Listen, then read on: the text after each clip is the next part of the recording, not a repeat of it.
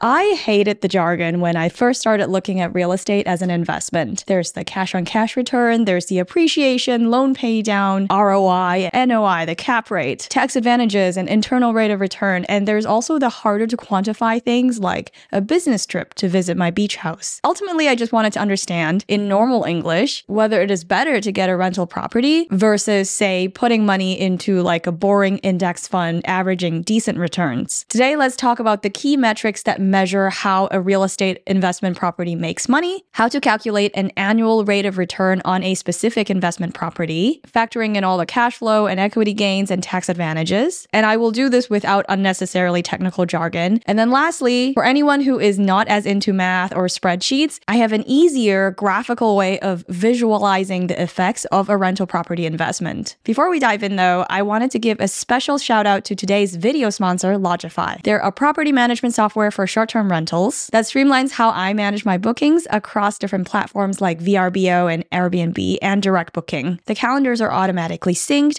and all the messages with guests goes into one unified inbox with one easy-to-use interface, and you can automate messages to guests and your team to make sure everyone is in the loop about every single booking that comes in. You can start your free trial today with my link below, and my code Lydia15 will also give you a discount to their most popular plans if you choose to incorporate this into your business. Thank you again, Logify, for partnering with us on this video. And with that, let's dive into the 5 ways a real estate investment can make you money: cash flow, appreciation, loan pay down, tax advantages, and some other benefits. We'll talk more about each metric in detail. The first one is cash flow, and it is exactly as it sounds: cash that is flowing in minus cash that is going out. For most short-term rentals, this is your payout from Airbnb, VRBO, wherever, minus your expenses like the mortgage, the cleaning fees, any other maintenance expenses. I just did a video on all the expenses that go into running a short-term rental, and so I'll leave that in the description box below. Why cash flow is useful is because A, this is kind of how you feel at the end of the month.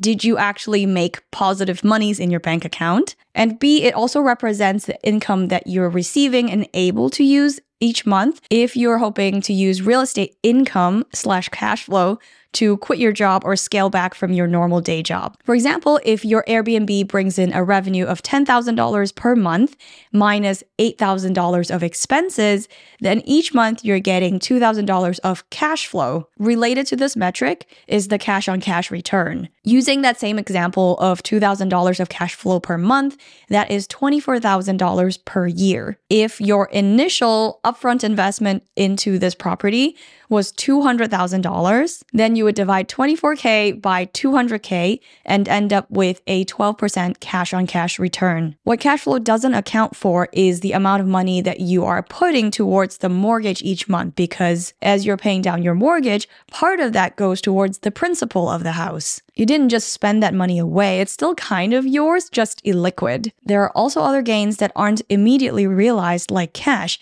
and that brings us to the second metric, appreciation. Appreciation refers to the increase in property value over time. Historically, for residential real estate in the US, it has been 3 to 5% per year. However, this increase is not guaranteed. It varies by year, it varies by market. And also keep in mind, after adjusting for inflation, appreciation is actually quite modest and even flat sometimes. In my opinion, appreciation alone is not big enough gains to be worth the hassle of investing in real estate. Nonetheless, this is still an important component to include. The third metric is the equity gain from loan paydown. If you purchase a property through a loan, each month as you're paying that mortgage, part of it goes towards interest, but also a small part of it goes towards the principal. Gradually, as you pay more and more of this principal, you're gaining more equity of that property. In other words, you start to truly own a bigger and bigger portion of this house. This is what people mean when they talk about the power of using leverage or borrowed money to finance a bigger purchase than you otherwise would have been able to. Say, if you had $200,000 to invest, option A, you could buy a $200,000 property, ignoring closing costs and all the other things. Just follow along with this example. A $200,000 property appreciating at 5% per year. In the next year, this same property would be worth $210,000. Now you have gained $10,000 in equity due to appreciation. Or in option B, you could use the $200,000 to buy 5 properties worth $200,000 each. but you're only investing $40,000 per property or a 20% down payment. The upfront investment cost is exactly the same, $200,000, but now you have financed the rest of it for, say, a 7% loan at a 30-year term. Using a mortgage calculator, you can figure out for each property, you're paying down $1,600 of the principal during that first year. Across 5 properties, that is $8,000. Additionally, each of these properties is also increasing in value by 5%, just like in the first option. So instead of the $10,000 in equity gain due to appreciation, like that first scenario, now you have $50,000 gained in equity because you have 5 properties. Combining both the appreciation and the loan pay down, in option B, you are up $58,000, even though you have invested the same amount and the market conditions are the same, only because you used leverage to access either a bigger property or more properties. Obviously, the trade-off here is that leverage comes with risk. Everything in investing is risk versus reward, and this is a great example of why people find leverage to be such a powerful tool in investing. The fourth metric to consider is tax advantages. Although tax benefits are not really the main reason to choose one investment over the other, at least for me, it is still an important consideration, and sometimes it can be hard to quantify, but these are the 2 main ways that I think about it. One, if you are using real estate income to replace an otherwise like regular job kind of income. If you were to cash flow $8,000 a year from a rental, that may not be the taxable amount because you have depreciation from the property itself. There are other expenses you can deduct such that maybe only $1,000 of this is taxable. Whereas that same $8,000 from a normal job, yeah, the whole thing is taxable at ordinary rate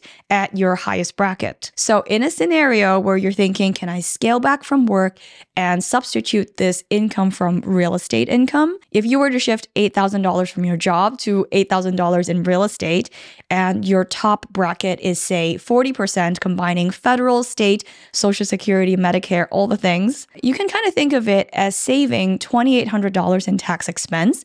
And I figured that out by taking the difference in the taxable amount multiplied by your top bracket. Alternatively, the other way I think of this is if you're not really using rentals to scale back from work, but you are able to take any real estate losses against your W-2 income. We'll further address who can do this and exactly how in an upcoming interview with a tax expert CPA. So if you have any questions related to tax advantages, tax benefits, tax planning related to real estate investments, please leave them below. We'll make sure to ask them. This isn't that uncommon of a scenario where you're cash flow positive, but not by that much.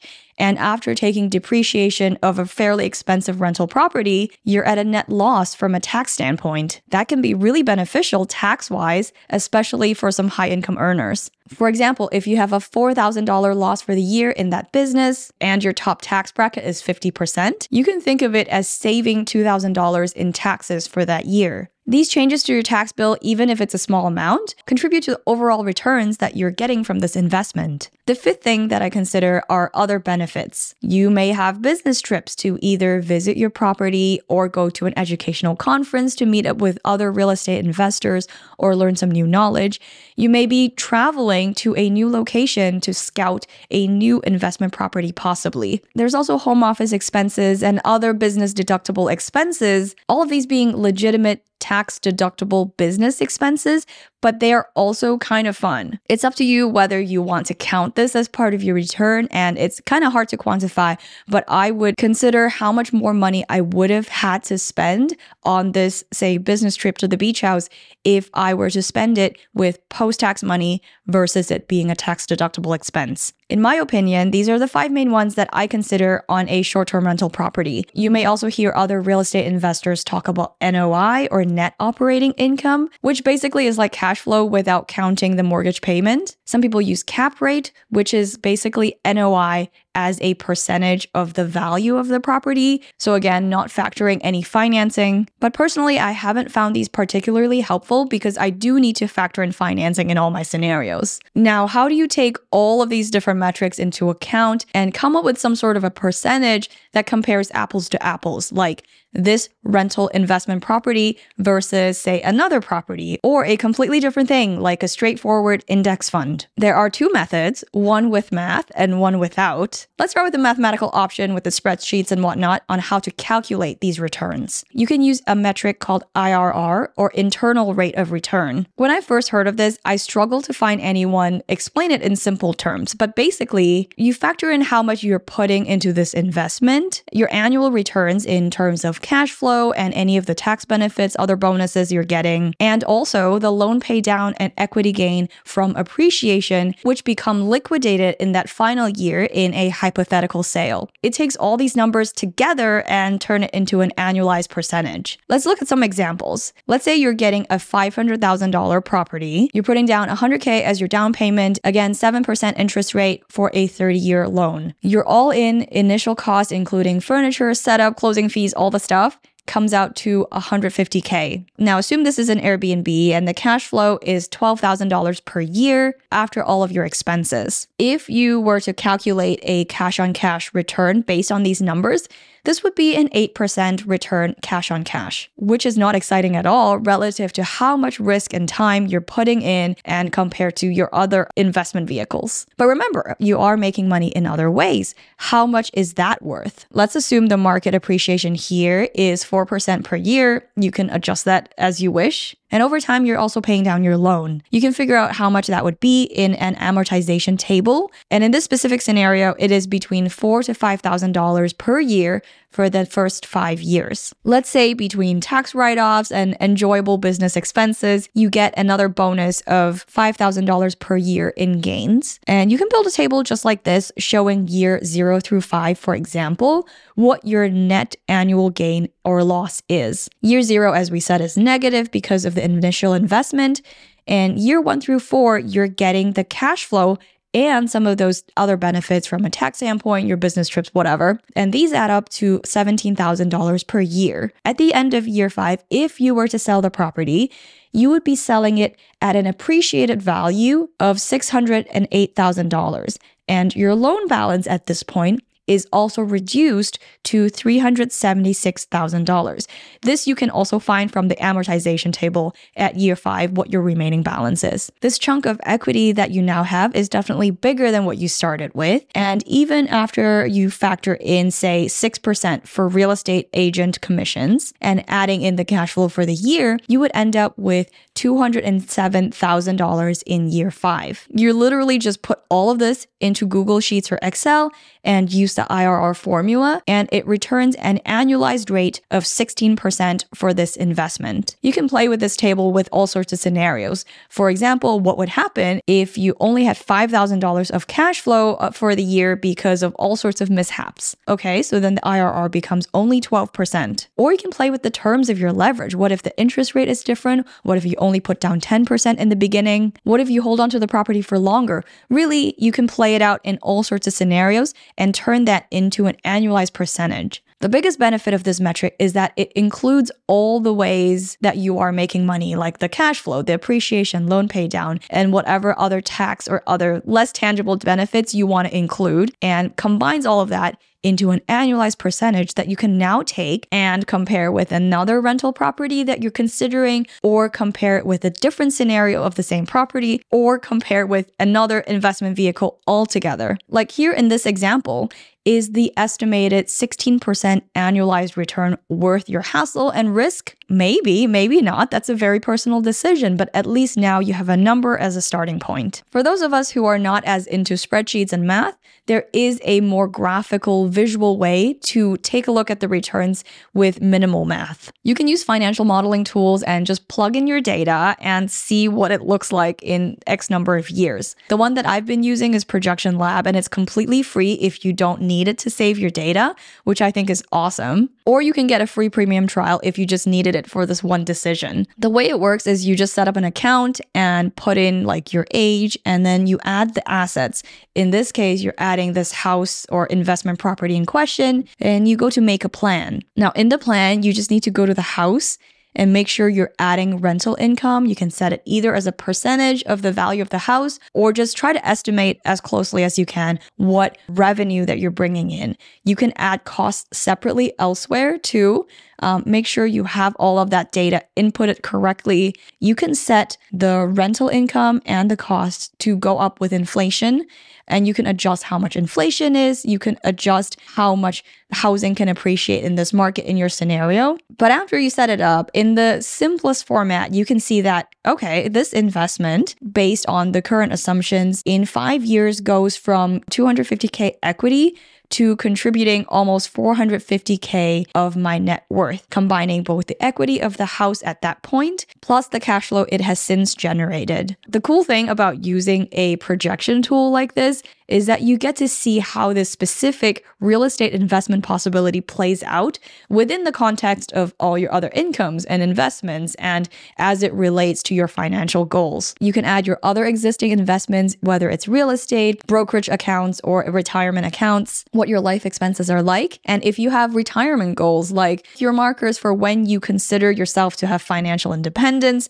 or markers for coast fire even, which is when you can decidedly coast and no longer further invest into your future because your nest egg is big enough and should just continue to grow on its own. That's how I personally use this tool, and I've been paying for the premium subscription since last year. And I'm someone who likes the math and the spreadsheets. I just think this works pretty well in factoring all the assets and appreciation, and you can easily adjust something with the slide of a slider bar or a click of a button without redoing an entire spreadsheet yourself. And it helps me build some really easy to understand projections of what if I do nothing and just stay at current course versus what if I divert some of my, say, 403b savings, right? And put that into a pot of money that is intended to purchase the next rental property. What would that rental property have to do in performance to completely outweigh my current plan? What if I sell my beach house? How does all of this affect my financial goals and the timeline? The main downside of this method, I would say, is the tax estimation as it relates to the more advanced tax strategies in real estate. You can't calculate how much a business trip is worth. There is no setting within here that allows you to say this is a positive cash flow business that somehow also is a tax loss on my tax returns and it benefits X $1,000 per year. So potentially you are underestimating a little bit your real estate returns using this method. That said, it is otherwise a fairly complete tool for financial planning and incorporating real estate into your overall financial goals. It even has some more complex things, like especially for those of you who are in the US and looking to retire early, it will alert you if in your plan there are certain ages where you have early withdrawal penalties and let you test out different Roth conversion ladders and how that saves you taxes in the long run, which I think is pretty advanced. It's just not as advanced in the real estate specific niche. So my final thoughts: all investments have risks and rewards, and it's so important to understand both sides of the equation when you're trying to make a decision. I hope this was helpful. If you have other metrics that you like to use, let us know what they are, how you use them, and why you prefer those. Don't forget to check out Logify if you run an Airbnb and would like to streamline operations, and use my code Lydia15. And I will talk to you guys again soon. Bye!